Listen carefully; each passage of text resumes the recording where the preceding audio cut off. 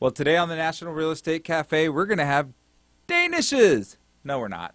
But we are going to talk about confidence, consumer confidence, particularly housing confidence. Let's take a look at this slide. Americans feel good about real estate. They always have. The dream of home ownership has been one of the cruxes of this economy ever since its inception, and I don't see things being any different. So look at this. Almost 80% of all Americans say that home ownership is part of their American dream. How does that bode for an investment? Do you think that 80% of all Americans would say Apple's a good stock? Do you think that 80% of all Americans would say that Google's a good stock?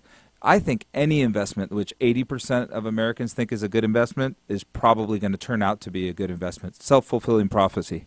And the Housing Confidence Index, a little bit weaker, closer to the 70% mark, but that doesn't mean that that's a bad number. Housing Confidence Index would be poor, I would say, if it was under 50%. Near 70% is still stellar, so continue to invest in homes. Enjoy the American dream yourself, and reach out to Don and Gino at donandgino.com or send us an email. Let me know if you're confident in real estate by sending an email to donandgino@gmail.com.